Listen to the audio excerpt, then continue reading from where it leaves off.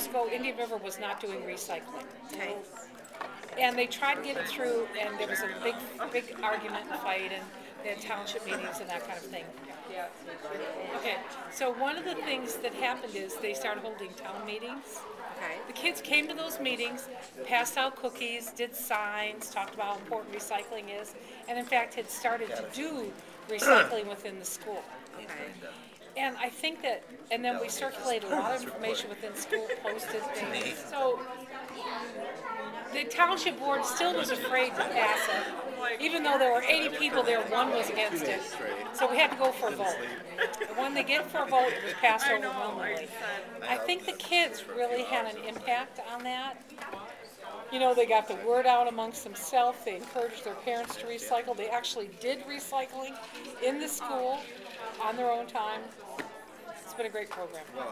And I think that they really impacted, and I think many of them, some of them have graduated, felt like because of them, this went through in the community. And there's, well, it brings it home. It makes it real to them.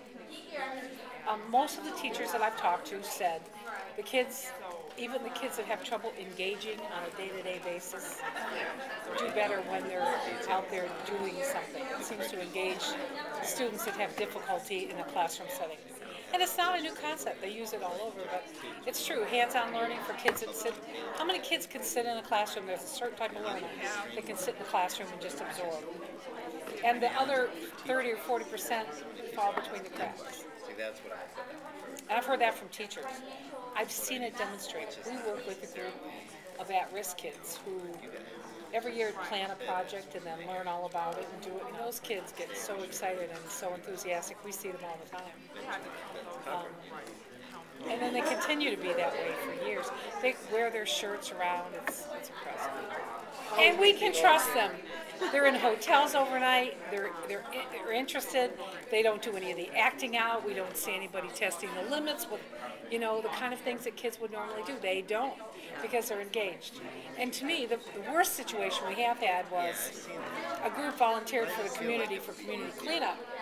And when they got there really wasn't anything for them to do. And if you want to see how to disengage kids quickly, make that service learning unmeaningful. And that really disengages them in a hurry.